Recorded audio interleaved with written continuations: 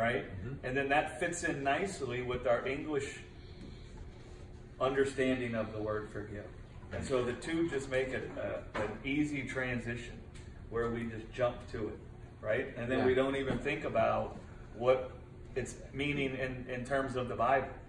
It would help all of us if we stopped and asked ourselves that when we're reading the Bible sometimes, right? Yeah. Ask ourselves what very specific. Ask ourselves, what is the Bible trying to say that this word means? Not what do I think that word means based on my 47 years of life now, and now I'm going to take my idea of what these words mean, and now I'm going to put them into the Bible. It would help us if sometimes we thought, what does the Bible... People get upset with me because I use the language in the Bible. I do that on purpose. You should. Even though it can be monotonous sometimes, like, oh, it doesn't flow as nice sometimes. It's not like great examples. But it helps people start making a connection to what the verses are trying to say, what the Bible's trying to say. Right? Like we read that whole chapter one day that John Fazio wrote out. And he inserted the word death for sin. Right. And it made it so clear, right, what it was actually talking about. But if we stop and think about it, the Bible makes it just that clear. It says the wages of sin is death. Okay, so then what would be the sending away of sin then be?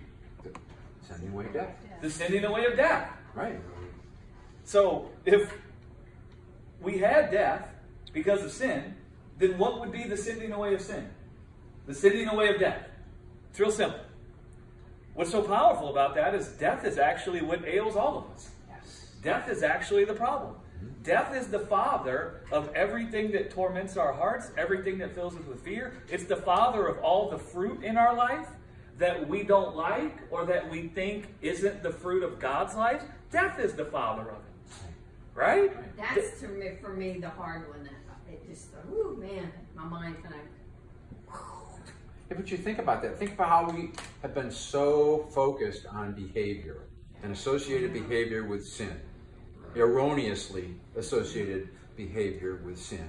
And now when you go, to me, substituting death in there for that kind of just pushes behavior off the table, right? And now, you know, death is here and behavior, problems with behavior are way down here. So the carnal definition of sin associated with behavior becomes mute at this point. There's no meaning to it. In comparison to death, it's... Well, hold on real quick. Were you saying you don't understand how death is the father? I'm saying that is something I have to but that's what you were saying. You have to wrap your brain around. Death is the father of this. Death Okay, is the father so then I want to explain that, Okay. just so everybody knows. Sure. Even though I've said it a million times. Paul called it the fruit of death in Romans 7. Is the fruit of death. The works of the flesh is the fruit of death, right? And so, how is death the father of that? Paul also said the sting of death is sin. Right. Right? So death stings the heart, and it produces sin. Okay? So what would that look like? Death stings my heart. I see that I don't have life, but I have death. What's that going to fill my heart with? Fear. Right. Fear. So death produces fear in the heart. Fear is the father of every fruit that we could see manifest in our life that isn't born from above. Fear is the father of it. Death is the father of fear. So what does fear do? Hebrews 2 says we were all our days in bondage through the fear of death. So fear fills our hearts. We don't like it when we think we don't have something we need for life. We hate it. Freaks us out. Okay? So then that, what? Takes us captive to laboring and toiling to try to get life ourselves, or try to get what we think we need for peace. Okay? That's engaging this flesh to try to gain life. Paul went on to say in Romans 7 that this flesh doesn't possess the ability to bring forth life. So in the day I engage this flesh that doesn't inherently possess life in it to try to bring forth life, I'm not going to be able to bring forth life. I'm going to bring forth something else, which is what God told Adam. You're going to labor and toil by the sweat of your brow all the days of your life, and you're only going to bring forth thorns and thistles. Thorns and thistles is talking about the works of the flesh that Paul described. Envy, backbiting, gossip, murder, hatred. All the fruit of death. Right? So, death fills our hearts with fear. Fear causes us to enlist our own strength or our own members to try to get life. There isn't life in our members. So the more we enlist them to try to get life, the more the fruit of death comes out of us, or all the works of the flesh. Does everybody see that dynamic? How it plays out? Does everybody see that? So we have sin, or what the Bible calls iniquity. That is a wisdom that says, by my own ability, I am going to be exalted by everything I can gather unto myself. Right? That's what Lucifer said. Right? Yep. I'm going to, he saw this great ability he had. He said, I'm going to use this great ability I have to gather unto myself as much as I can. And then I'll be exalted by what I can gather unto myself. I'll be exalted by the life I can gather unto myself. That's iniquity, or sin, which is a noun. Right. That's a wisdom. Now, the wages of adopting that wisdom is death, or to not partake or be a partaker in the life of God. Right. In the day you become aware that you're not partaking of life, guess what you're not going to be able to do? Sit there and not care. So in the day you become acutely aware that you're in death, or death is reigning over you, or you lack something you need for life, you're going to enlist your own members to gain life. That produces what Paul called the fruit of death, or the works of the flesh.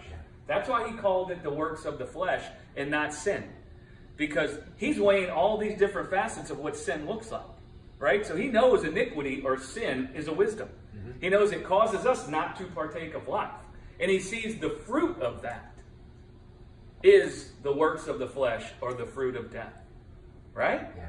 So if somebody's full of hatred, do you see how death and fear is the father of that? Why would you hate somebody? Because you think they're in the way of you having what you need for life. Why did Satan hate man? It says he was a murderer from the beginning.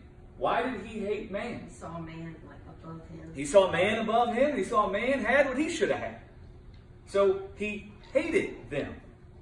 That was the fruit of death. Yes. Death as in, I lack something I need to have for life. Do you see how that brought forth murder in him? Yeah. So do you see, Satan, lack, death took him captive, and he murdered man. Yeah. Right? Does everybody see that? Does everybody understand that dynamic? So death is the father of everything that ails our lives. If we're afraid of something, we're scared, we're worried, we're carrying burdens, death is the father of that. Right? Those things cause the works of the flesh to come out of us. Because we engage the flesh to try to bring ourselves peace. Right? Like for me, death was stinging my heart when I was a kid. Because as a young kid, I could run like crazy. And I was winning all these awards and everything. And people started paying attention to me. Colleges, I started scholarship offers. Holy Cross was giving me a scholarship. Well, when they started paying attention to me, I thought the reason I was special and valuable was because I could run. And so I became deceived into thinking that life was found in my ability to run. Now, I got hurt and I couldn't run anymore. And so all of a sudden, I lacked what I needed for life. That filled me with fear and tormented me like nobody's business. And I was just a young kid. And I dealt with it as best as I could for a couple of years, but ultimately the way I tried to soothe myself from that pain that I felt was to get high. Well, why was I getting high? To soothe the pain, right? And so the flesh's answer to deal with the pain is to get high, to drink. Do you see how the works of the flesh came forth from fear and torment? Right. Do you see how that works? Yeah. Does everybody understand that dynamic? Yeah, it's important. Just like eternal life is not just that you're going to live forever. Eternal life, there's a quality that is found in that life that produces good. It produces, life and peace and joy, all the fruit of the Spirit. Abundance. So, abundance. You have an abundance. So the abundance is what you see coming out of the person. But if you are in fear of death because you do not have eternal life, or you don't know what eternal life really means, you're going to produce the fruit of death. Yeah. You're going to be striving for life. Right. Yeah. The fruit that comes forth in you will be born from lack. Yeah. I lack what is needed. Right. Right? If I pop off on somebody and yell and scream at them, why would I do that to somebody? Unless I think they've done something to me that can keep me from some good thing I need for life. Otherwise, why would I care what they did? Why am I so moved by what they did? And why do I feel like I need to say something about what they did? That's the whole thing I preached about offense. If you want to be offended by something, I mean, and this isn't to use the accurate definition of the term in the Bible. If you want to be upset with somebody, if you want to blame somebody for the hurt you feel, blame death.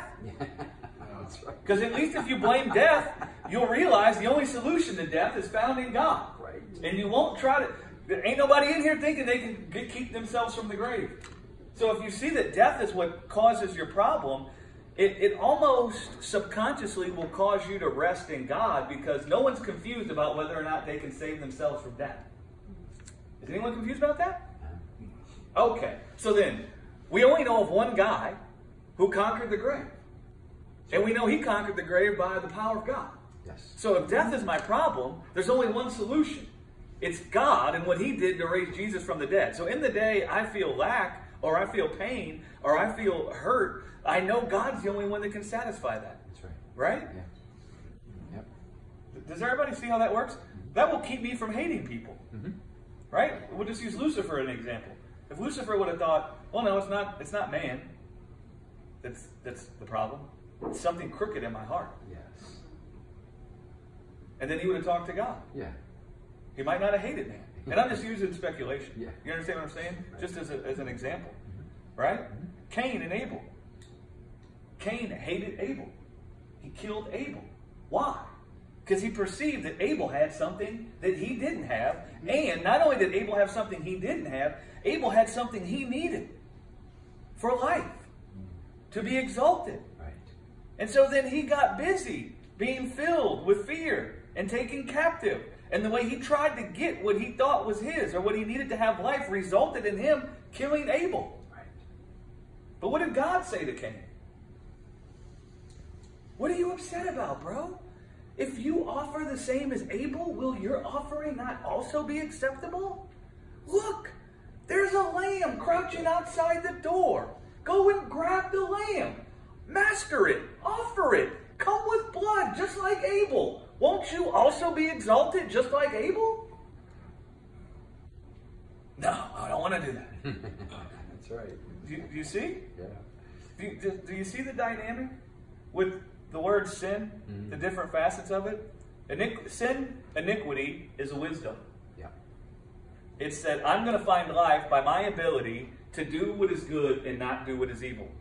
I'm going to find life by my ability to bring forth what is good and keep what is evil from coming forth. I'm going to find life by that. It's a wisdom. It's a logic. It's a way of thinking. Yes. That way of thinking will cause you to not partake in life, or it will cause you to sin, miss the mark. God's mark for your life is that you live and not die. Right. So there is sin, iniquity, which is a wisdom, that brings forth sin, you missing the mark of eternal life. Right. Which will bring forth sin, the fruit of death, or the works of the flesh. Does everybody see how that builds? Wisdom to death to the fruit of death. Right? So when we say hatred, that isn't really sin. That's a sinful action. It means it's the fruit born from sin. Right. Do you see? Does that make sense? Does to me. I don't know. It's what comes forth in a person should they engage dying flesh to try to get life. That's why it's called the works of the flesh. So should this flesh try to attain to life itself, it's going to produce a certain kind of thing. You know the kind of thing it's going to produce? It's the same kind of thing we saw in Cain. Hatred, envy, gossiping, backbiting, all that kind of stuff. Galatians 5. Galatians 5, whatever is written there. Right? Does that make sense? So does everybody see how death is the father of the works of the flesh? Does that make sense, Shannon? How that works? Right? So you look at Adam. It says God said, where are you, Adam? Why are you hiding? I was afraid. So what happened to Adam? Adam was naked and unashamed. Right? He wasn't aware that he wasn't clothed in life. Then he ate from the tree that said, I'll be clothed by life by my own works. Then he realized he wasn't clothed in life. Right? That filled his heart with lack and fear. What was the next thing Adam tried to do after his heart was filled with fear? He tried to clothe himself. See how the fear took him captive? To trying to clothe himself with what? Life. What happened when he tried to clothe himself with life? Was he clothed? No. He was still naked, wasn't he? And now he's still filled with fear. And so then God comes and talks to him. But that's when God tells Adam, as a result of you eating from this tree, this is what this tree is going to do to you. You're going to try to find life by the sweat of your brow. Means you're going to labor and toil to try to bring forth life yourself, just like you were doing when you were trying to clothe yourself. And in all your labors and toiling to bring forth life, you're never going to bring forth the fruit of life. You're going to bring forth thorns and thistles. You're never going to bring forth a nice watermelon or tomato or, whatever, grapes. You're never going to bring forth that. You're going to only bring forth thorns and thistles. Right? Can you take a step back?